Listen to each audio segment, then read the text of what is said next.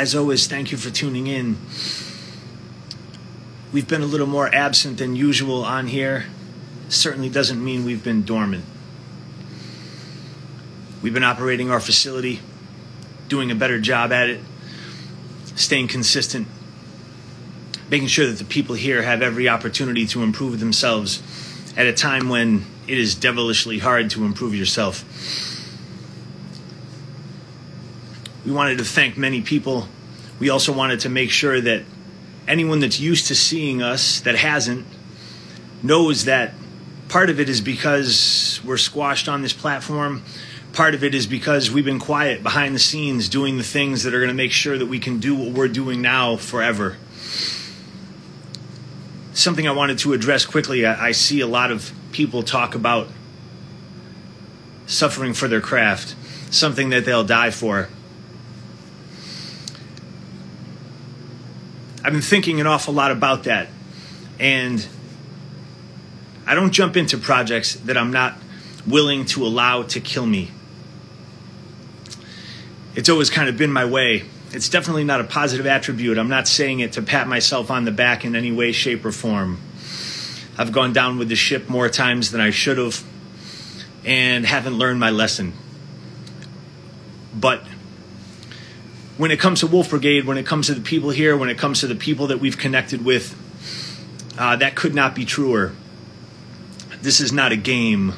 Didn't start out as one and certainly isn't one now.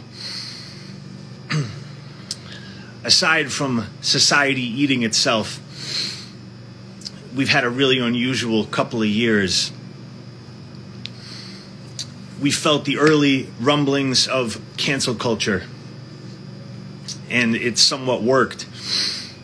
We were dumped by our lily-livered mace distributor. That chopped us down quite a bit.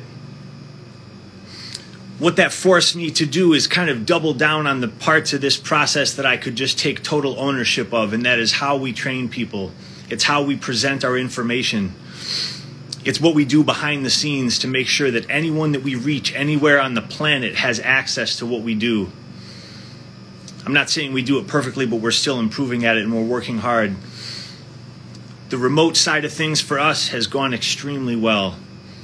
It's proof of a process in a way that not many other things are.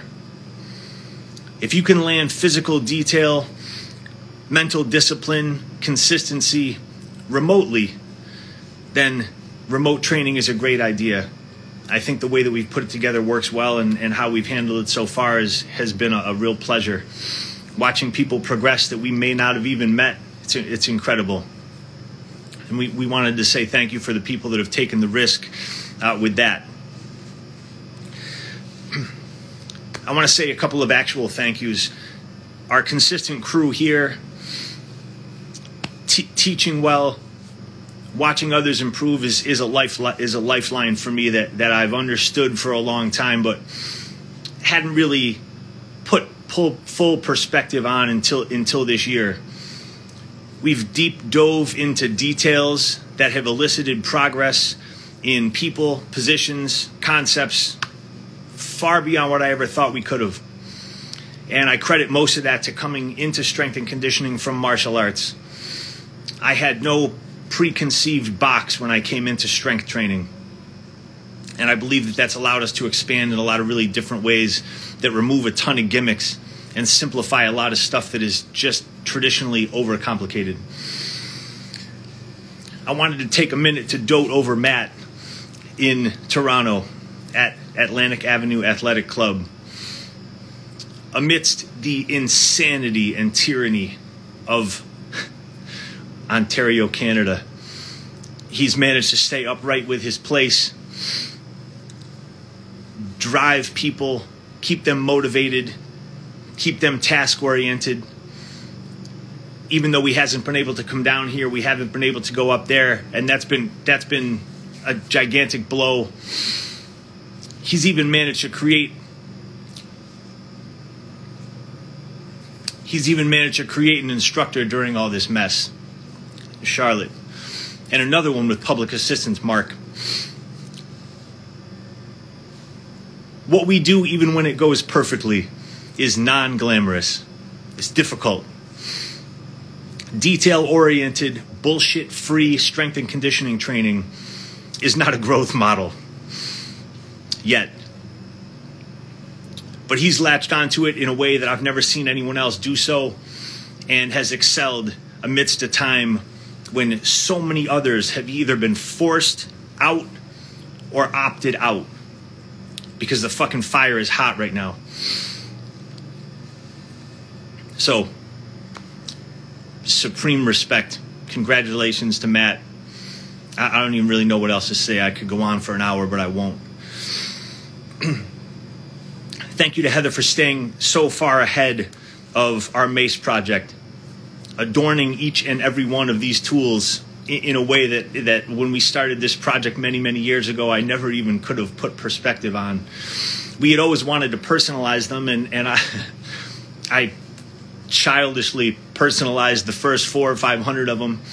But to see what they've evolved into with no prior experience, she wasn't a artist. You know, so what you guys are seeing on these maces now is just purely love of a craft and respect for a process and respect for a tool, and that has given such interesting identity to a project that I worked so hard to come to fruition with, and I just have so much respect for that amidst everything else that's going on.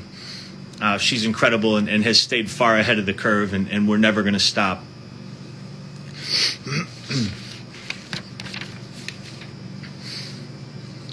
I wanted to thank my main training partner here, Matt, for staying consistent, setting a high bar, and really probably without even knowing it, just provoking me to never fall a step behind.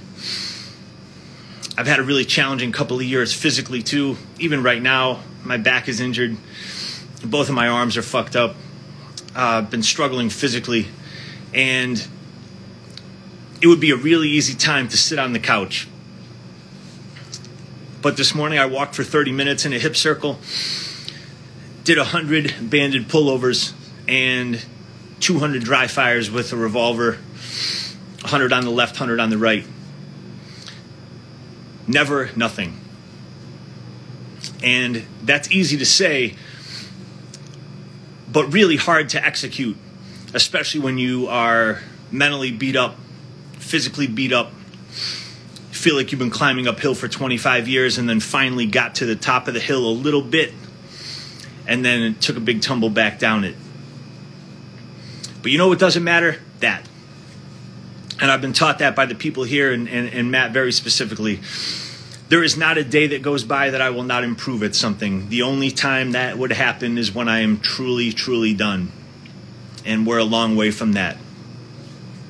I want to thank Brandon Lilly for, even though he's a newer friend, reaching out when there isn't a reason, helping us when there isn't an end game. It's just the rarest. And I don't have to pine over it, but it's incredible, and we've appreciated it so much and enjoyed it so much, and we're just getting started. My friends in Virginia at Devotion are moving their gym. Enormous amounts of respect for the fact that that even still stands up. We've all been hit with a lot in the last couple of years, and regardless of how hard anyone is, that stuff hurts. It's damaging, it's consistently challenging, and so maintaining forward progress when you're simply trying not to drown is very, very challenging. Supreme respect to them. Can't wait to see their new facility, and just anyone that's always moving, always fighting, always climbing, they're worth respect. And they certainly have mine. Paul is someone that I consider a phenomenal friend. I want to thank my friend Johnny for keeping me straight on some shit that I wouldn't be straight on otherwise, and for somehow reading my mind when I need it. Our friend Bridget here for simply just being kind to me, lightening my load with delicious things to eat and fun things to look at. I don't take myself too seriously, but my mind is a pretty serious place most of the time, and things like that are small but sincerely appreciated. I also want to thank her for, at any given time, being the hardest working person in this extremely high bar of a room. That never goes unnoticed. I want to thank everyone that shares our work. I also want to make sure that people know that much of that we don't see right now because the platform doesn't show us. I've seen things third party that have us tagged in them that we just don't get sent. And I try not to hunt so long on here that I just absorb my entire days with this place, but I want to see what people do with us. I want to see what they're sharing. But it's just not how this is working right now. We're squashed for some reason. Apparently helping people largely for free has been added to the burned book list. It certainly doesn't mean we're going to stop doing it. But we appreciate you if you share our information, and especially if you take the time to tag us, and especially if you take the time to review our process and do it well.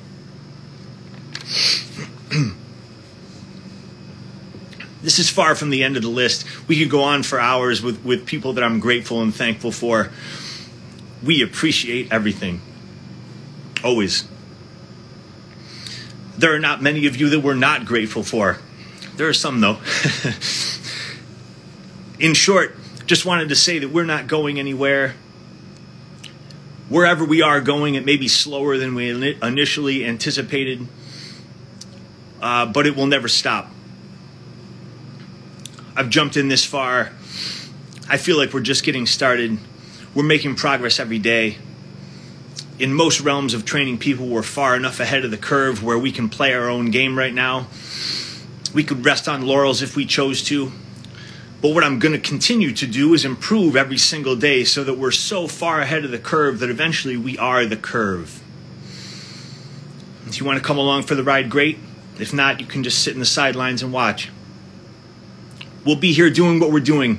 I'll be doing what I've been doing since I was 14, which is working to help people in positive ways, all people. Putting together things that are unique, accessible, things that have concept, things that have integrity, and not bending that for anybody. If that's what you respect and appreciate, then we're a great place for you. If not, there's plenty of other bickering in society that you can go partake of. Thank you all.